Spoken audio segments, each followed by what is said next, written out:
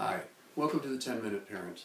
My name is Don Bolt, and for the next about 10 minutes, I'm going to take some time to introduce you to something that I believe will be helpful to you in raising your children and being effective as a parent in raising your children in a way that's pleasing to God.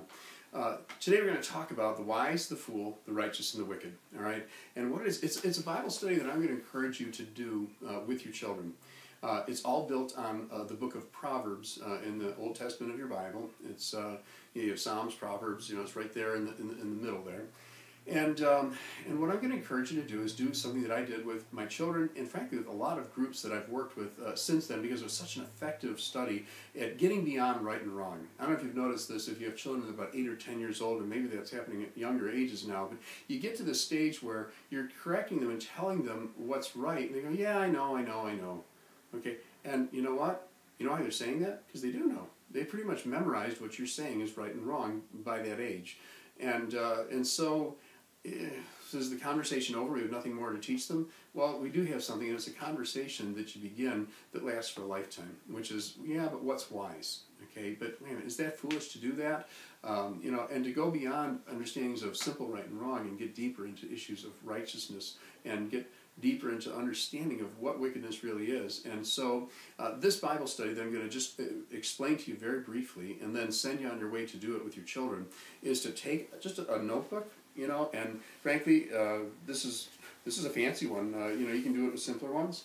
And basically all you're going to do is this, is that you're going to break out that notebook into sections. The wise, and some paper. The fool, with some paper. The righteous, and then some paper. And then the wicked. All right? And what you're going to do is take your family, and this can be done with various different ages. And what I used to do is assign one word to each of the kids. So any word that has the word fool in it, I want you to pick it up.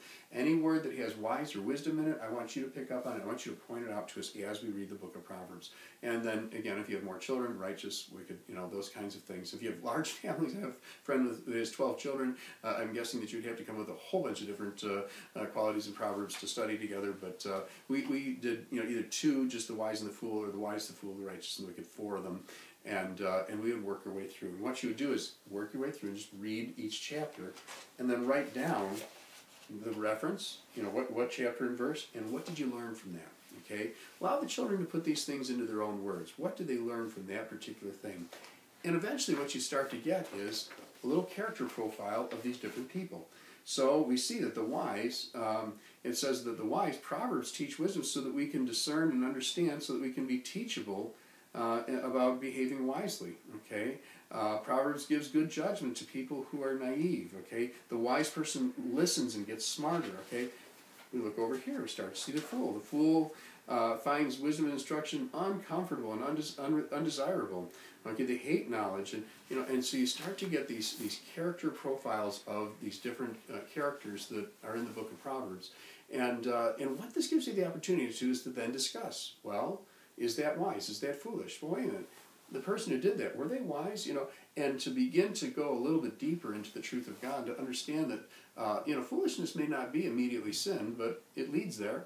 Wisdom may not necessarily be the ultimate in righteousness, but it leads there. That to understand that there are ways, there are paths to walk.